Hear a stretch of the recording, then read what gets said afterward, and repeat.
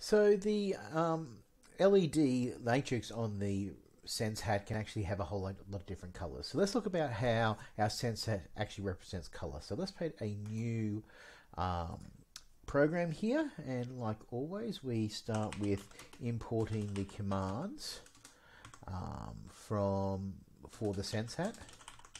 So Sense hat import radio. So and then we need to create or initialize our Sense hat to be able to use it.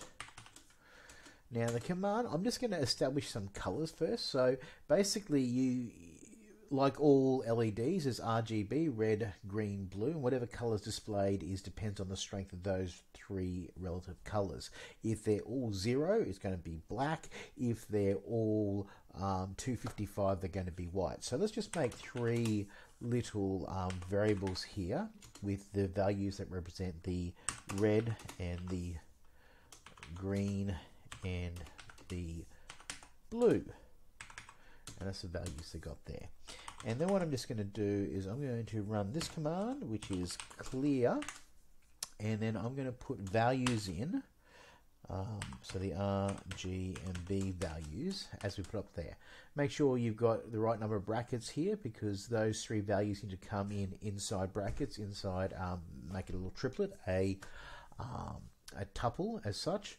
So we need to have brackets around those and brackets around the actual command. So again, I want you to predict what's going to happen. So pause the video, write down somewhere what you think is going to happen when we run this code, other than it's going to ask me to save it, and then unpause it and run it and see what happens. So I'm just going to run the code here. It's going to ask me to save, no doubt, and I can just simply call this our second part. So display text 2.py, and I'm just going to go, oh, and my save, go okay there, right, and you run it, and look, it's been totally white. If that's what your prediction was, congratulations, well done.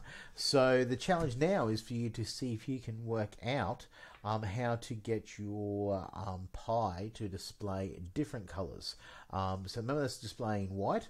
I want to see first of all if you can get it to display red, green, and then blue, and then maybe see if you can get it to display yellow. That might be a bit of a challenge for you, and see how you go with that. So that's the end of this video, and we'll see you on the next one.